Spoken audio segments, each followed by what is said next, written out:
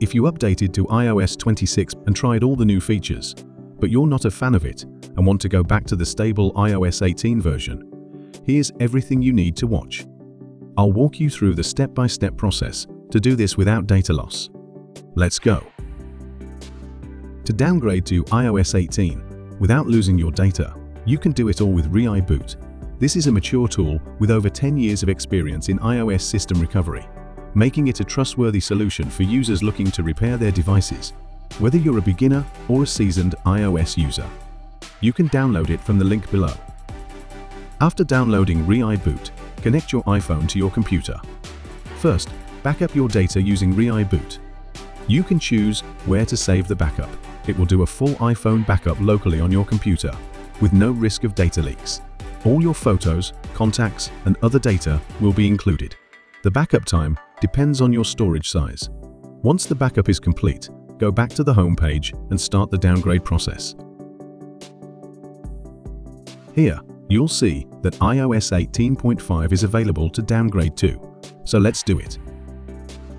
After downloading the official firmware, you can begin the downgrade process. Once your phone is back on iOS 18, go to the Data Restore page and choose Restore from Computer. Now on your computer, begin restoring the data to your phone. Once the restore is complete, your phone will be restored to its previous state. This time, all your apps, photos and other data will be restored, and your phone will be downgraded to the version you like. And that's it. Your iPhone is now back on iOS 18 with no data loss. If you want to learn how to downgrade using an IPSW file, we'll show you the steps, but please note, we're not responsible for its safety or stability. First, you need to back up your phone. You can do this on iTunes.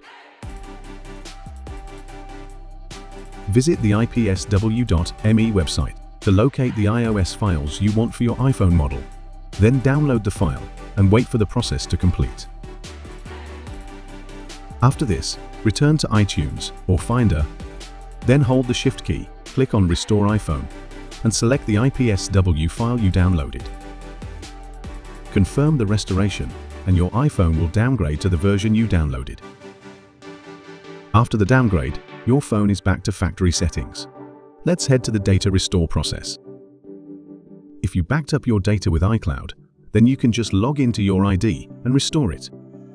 If you backed up your data with iTunes while you were using iOS 26 and now your phone is back to iOS 18, some modifications are necessary. If your phone was not detected in iTunes, reconnect it.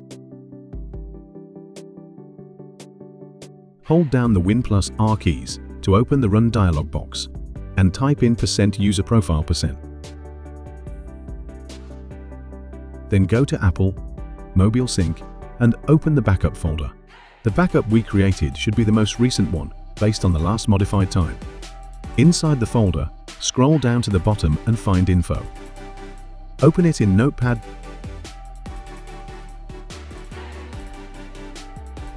Press Ctrl and F to open the search bar and search for the word product. Not too far down, you'll see the product version. If you downgraded from iOS 26, it should say 26. Change it into the version you downgraded to.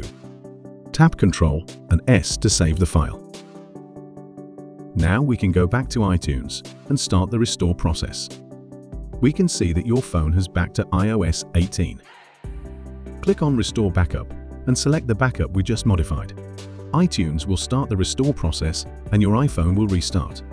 Once the restore is complete, your phone will be restored to its previous state. And that's it. If you have any questions, please leave a comment below. If this helped, like and subscribe for more insightful tips, or check out our other videos.